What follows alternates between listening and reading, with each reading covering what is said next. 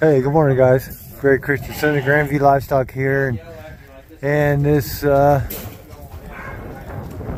morning we're doing our annual sonogram. Wyatt's here, and he's got a little different setup this year.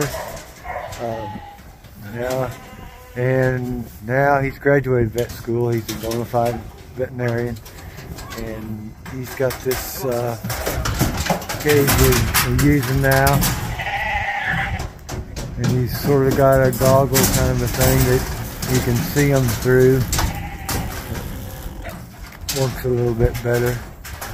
And so the reason we're doing this is we can determine this is just our ewe lambs we're doing, and which ones are bred, or at least short bred, because the rams are still in them. So they could have got bred yesterday, and he's not going to particularly be able to see those up.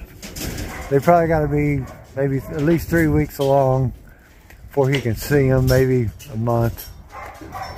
But we can identify those, and we'll have some of these for sale also. We'll have some ewe lambs that's verified bred, and then we'll have some that's probably short bred,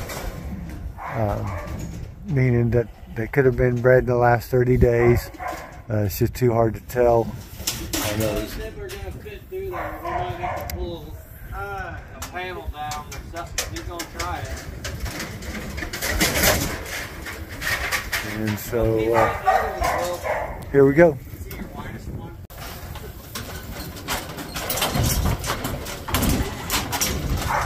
And they've been through here enough by now that they know the routine. They feed through real nicely. Of course, now all this is new, and they're a little skittish about climbing this ramp, but here we go.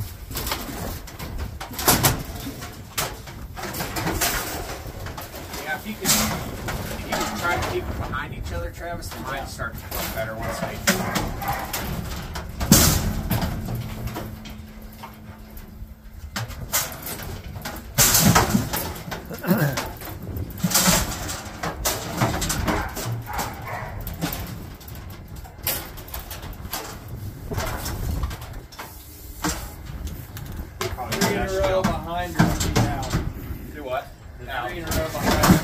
Wyatt will come to your place, set up, and do this for your flock also. And there's probably some merit in doing the ewes also. We're only doing the ewe lambs because we don't. When he does the ewes, and you know, if you want to separate the twins from the singles and feed them different, we're not really able to do that. And there's very few of our ewes that don't get bred, so it's not really worth him going through them like it is on these ewe lambs. There'll be some of them not bred, and then some we'll probably try to feed the ones with twins a little bit more. And we want to know how many of them are having twins and how good, you know, our breeding program is. We want them fertile, and so that's another reason we want to do these ewe lambs, because once they lamb, I mean, we don't keep track of who's got twins, who's got this lamb, who's got that lamb.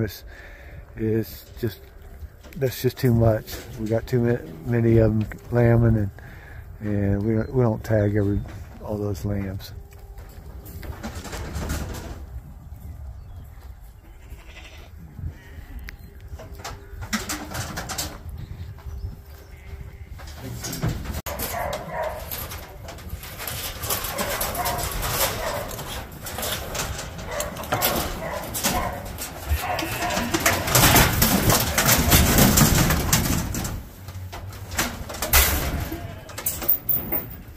So Wyatt's putting the color paint on them to identify them. We'll just sort them later because it didn't work for us to exactly sort them right now.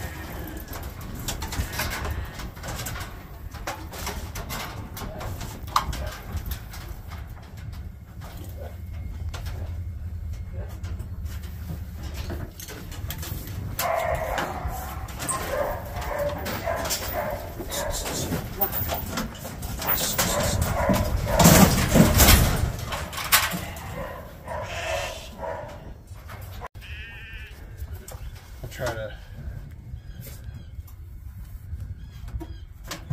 Ready?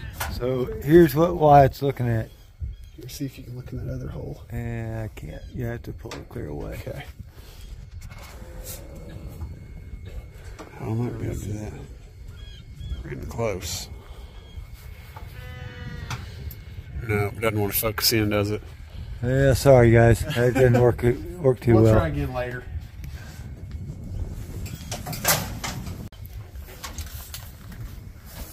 Yeah, I was trying to get you a picture through his goggles there, but it just doesn't quite want to focus. We'll try it again. I'll try to look over your shoulder so we can see.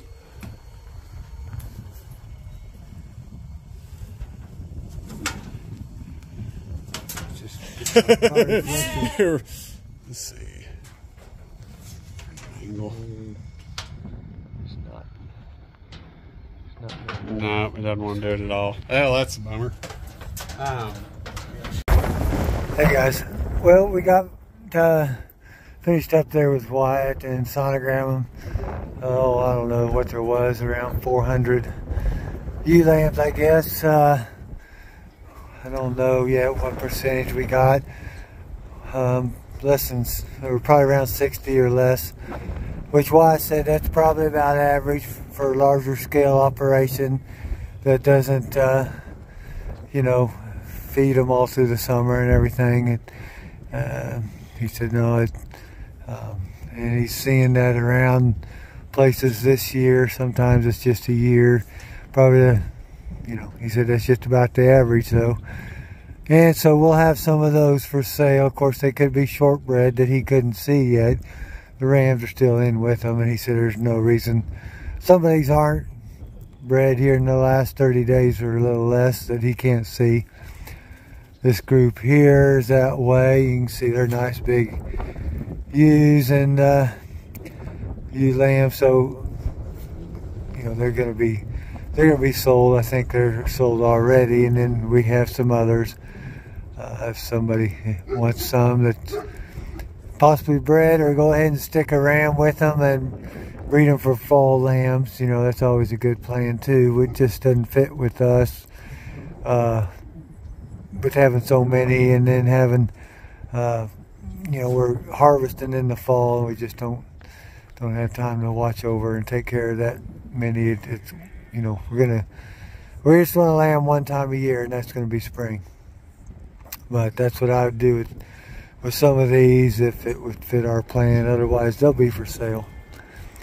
So if you're interested, I'll have my email address there in the description, or some of you probably already have it, but let me know if anybody's interested. Otherwise, we'll probably keep feeding them out, and we'll probably keep some of those ourselves too.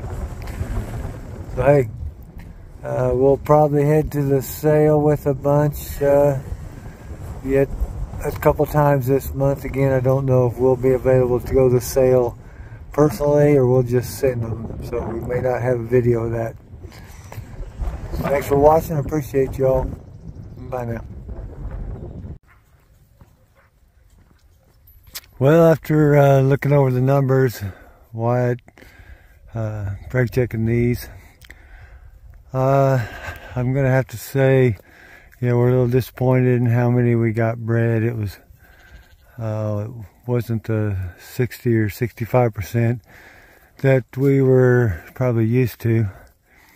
So I'm kind of thinking we've got some smaller lambs too, more than we usually do. And I'm just wondering, I guess, if it was the oats that we were feeding earlier in the year. We started feeding the oats when they ran out of the forage, and that was about middle of December until probably about the end of January we ran out of the oats. And then we started buying the commercial feed that we fed last year. And I don't know, they're eating it up. They ate the oats fairly well. I just don't know. It didn't seem like they gained as well on it as what I'd hoped. And we put a protein pellet in with it the last, probably 3 weeks. So But hey, that's the goat business, season goat business. It don't always work out like you hoped, and sometimes you feel like you're more disappointed than you are elated with the outcome of whatever you're doing, whether it's weaning or lambing or the price you get at the sale barn. You know, you're always probably more optimistic than it turns out being. I guess that's what keeps us in the business, isn't it? So just wanted to add that here at the end. So yeah, and we'll have some of those for sale. Those probably shortbred ones. We'll probably end up keeping most of the ewe lambs that are pregnant. We did have several with twins. I don't recall how many right off. But anyway, yep, I know that you know, that's probably how it is for you guys too. It's just part of the business. So hey, hope y'all have a good evening. Thanks for watching. Hey, one more PS or PSS, I guess. I wanted to put in a plug for Wyatt.